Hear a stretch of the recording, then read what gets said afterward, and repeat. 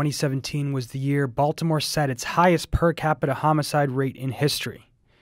Earlier this year, we sat down with famed author and journalist Antero Pietila, author of Not in My Neighborhood, to discuss how Baltimore's history continues to define a city that harbors great divides in wealth and opportunity, crime and poverty, often drawn along racial lines. We started off by discussing the removal of several Confederate statues in Baltimore after the deadly attacks by white supremacists in Charlottesville.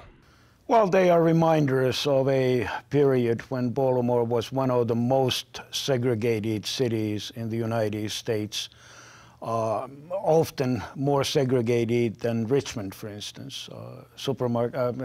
Department stores were segregated here. As to the racial climate here, as to the KKK, I came to the city in 1969. I remember going to cover KKK rallies in Patterson Park and in Riverside Park in Federal Hill. I know that the peak of KKK activity in Baltimore was in the 1920s, when the organization here was headed by the city's chief highway engineer and a dentist. And there was a Klan home on Madison Street near Mount Royal Avenue. So I mean there is lots of history. That history is not understood. And those statues, they were reminders of one version of the history. One of these statues, the Spirit of the Confederacy, which was built in 1903 on Mount Royal Avenue, that was an area that was at the heart of the fight over segregation, which led to the first law mandating segregation in the entire country. So I recently spoke to students at Renaissance Academy, located at 1301 McCullough Street, about how segregation continues to impact their lives today. Raise your hand if you know someone that has been badly hurt or killed in the last couple of years because of violence in Baltimore. So almost everyone here. I mean, for people getting hurt in the streets, it makes parents more scared and prepared, like, for when their kid or anybody go out on the street to do anything, because they don't know what is going to happen. They don't know if they kids is going to be able to make it home safe. Like, I kiss my mother and hug my mother every morning and tell her I love her, because who's to say someone won't stop me in the middle of the street and just go ahead in my life today. Like, I really feel that I'm going to be killed walking down the streets. As you know, they got law and books with your gender and everything. Whereas so here, we don't got none of that. And I was like, in a county school in 7th grade, I learned about like algebra. So when I came here, they were still learning pre-algebra, and that's in 9th grade, and I was in middle school when I took algebra. So you just heard those students at Renaissance Academy. Three of their classmates have been killed in the last year and a half. Can you reflect on the voices of the young people today, growing up really in the shadow of the history of policies that were created more than 100 years ago? Well, I mean, it's kind of interesting that they are going to a school that 100 years ago was the Western High School for young women, white women.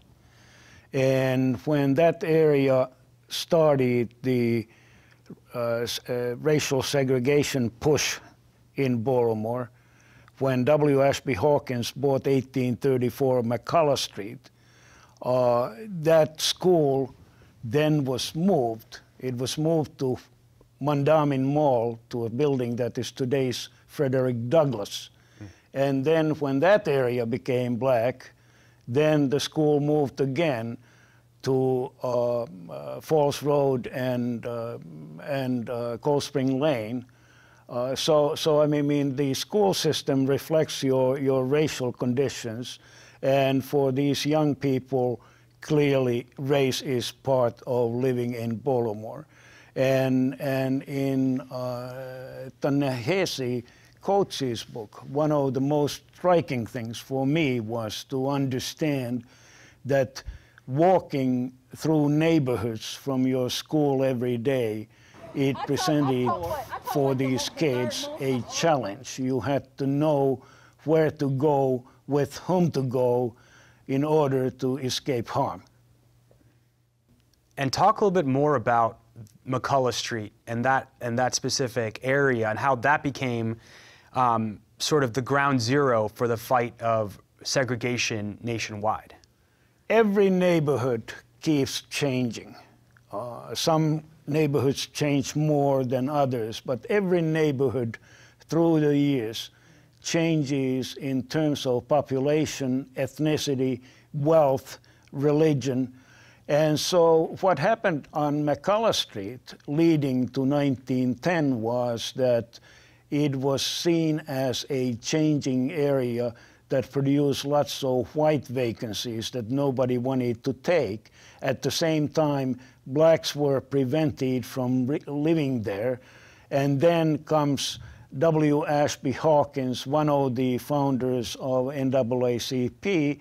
He buys a property at 1834, and suddenly blacks are coming in, and so a mini panic of sorts begins, and more whites start moving out. And then in response, the city passed a law which prevented African Americans from moving into a block that was majority white and vice versa, and this was replicated across the country. Yes. So at The Real News, and we'll talk more about that and the impact it has today. At The Real News, we cover national, international news, as well as events in Baltimore, and working on something new, going hyper-local, starting with the 14th District, which ranges from Johns Hopkins University to Lake Montebello. It's a diverse area that represents much of the city. The affluence, the entrenched poverty, the working class spirit of the city. As you detail in Not in My Neighborhood, bigotry shaped Baltimore in ways that are still felt and seen today.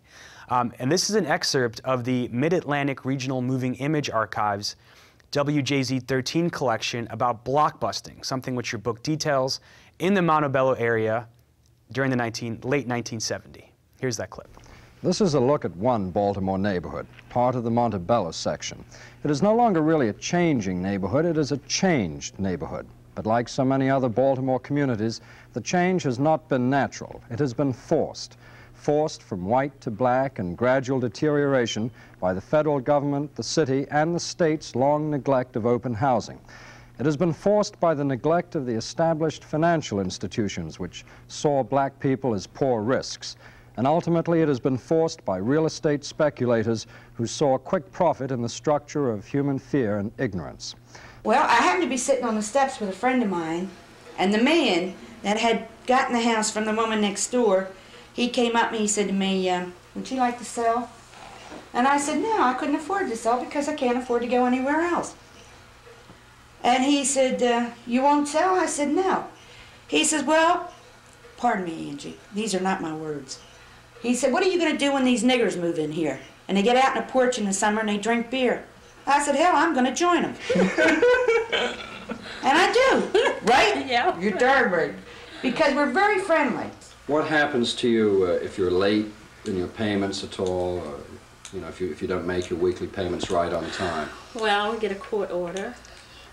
How long does that take to get a court order? Well, we have our payments are due on Saturday. If they're not there by Monday, then by Tuesday around 12 or 1, we get a court notice. A court, and then what do you have to do with that?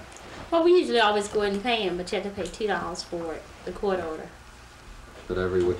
Are you convinced that you really are buying your house? No, not really. You were told, though, that you were going to be buying your house. Yeah. How long do you think it will be before you own the house? Well, they said, I think it was a 15-year mortgage. Yeah. Apparently, but like I said, I haven't seen anything to say that, you know, how much we've, you know, paid into it. So reflect on that exchange there. That was an investigation by WJZ into blockbusting, how it described how this neighborhood was changing. A few African Americans were moving in or getting close, and then these blockbusters would come and sort of, as we heard on the clip, extol the fears of black people moving into the neighborhood, which caused this flight of white people away from the neighborhood. And we heard two residents' perspectives about that. And this happened across the city. Give us your thoughts. What you saw was extraordinary. It is a unique piece of television reporting by Christopher Gall. He got sued for this report by Blockbusters. And the reason was that unlike any other reporter, he named names. And of course, we saw that he also interviewed people. So he put faces on a process that was very, very hectic in that area, the racial change process. And another reporter, the Evening Sun reporter, Tom Edsall, did something very interesting at the same time. He followed a neighborhood overnight and came to the conclusion that every night some of the busybodies in the neighborhood gathered together to talk about race and how blacks were coming in and what fights they had. And when Tom Edsall then checked the hospitals and police reports, nothing reflected that there ever was any fights. It was just a psychosis that was being created. And so there are still streets today in Baltimore that separate affluent white neighborhoods from low-income African-American neighborhoods. There's one in particular that's important to me because I traveled through there every day for a year. It's on Green Mountain and 33rd Street. It separates Waverly and another neighborhood that was created by the Roland Park Company, which was an exclusively white neighborhood, the neighborhood of Guilford, which still exists today, is predominantly white. You talk a little bit about the history of that area, because it's one of the, for me, and from what I've seen in this city, it represents some of the greatest contrasts you can see between wealth and poverty and opportunity that exists in this city. Well, the history of that area is that it all was estate lands, big estates. Guilford, on the other side of Greenmount Avenue, belonged to A.S. Abel, the founder of the Baltimore Sun. Other nearby big estates included Johns Hopkins's Clifton, the Garrett's, Montebello, 1,500 acres from that area all the way to Lauraville. So then comes a time when they are all split up for development. So Roland Park Company gets Guilford, which becomes arguably the most prestigious of city neighborhoods, lots of mansions, park-like atmosphere.